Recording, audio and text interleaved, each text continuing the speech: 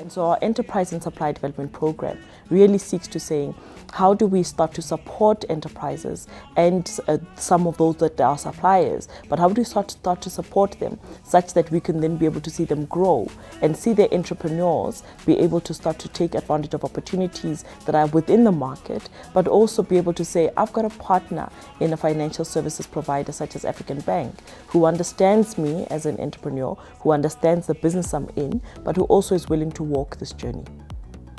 So the ESD program that African Bank is doing, I think it has the ability to change significantly the amounts of employment that you see. There's a lot of information around the impact that SMEs have, but specifically if you think about an organization like African Bank, we employ some 3,500 people, and certainly that's a good contribution. But if we found a way to support 50 or 60 SMMEs, each of them employing 50 to 100 people, that impact is multiplied. And the exponential growth that you could get out of that, I think makes real difference, far more than a large corporate ever could. So what we want to do is to be a great platform for startups, not just to launch their business, but to find great commercialization, investor readiness, and actual sustainability and thriving to be global brands.